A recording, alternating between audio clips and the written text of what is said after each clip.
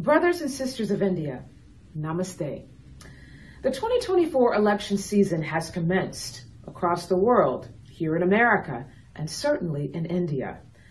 Election seasons present an opportunity for change, to put an end to outdated policies and non-progressive people, replaced with voices and values that inspire and truly align with all citizens, their convictions, and what is best for the collective future of a nation.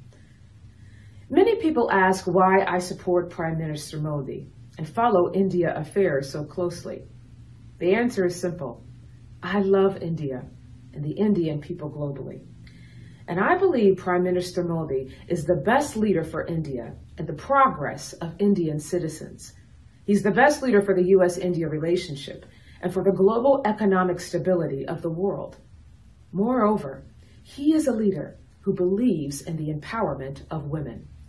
From paving the way for President Murmu's historic election, to appointing women in key cabinet positions, to encouraging Indian women athletes in their achievements, the Prime Minister stands for women. Today, India faces a defining moment, right here in Bihar, where the value of women is being challenged. And I believe there is only one answer to this challenge. After Chief Minister Nitish Kumarji's comments, I believe a courageous woman needs to step up and declare her candidacy to run for Chief Minister of Bihar. If I were a citizen of India, I would move to Bihar and run for Chief Minister. In the Holy Scriptures, Queen Esther was admonished to boldly approach her husband, the king, to save her Jewish people.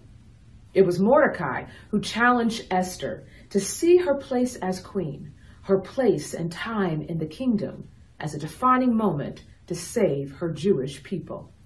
Mordecai said to Esther, "Who knows but that you, Esther, have come to the kingdom, made queen for such a time as this?" I believe the time is now for Nitish Kumar to resign and for an Esther to arise in Bihar. I believe the BJP should empower a woman to lead in Bihar. This would be the true sentiment of women empowerment and development in response. Or the people of Bihar, do as SRK admonished in the film Jawan, vote and bring change.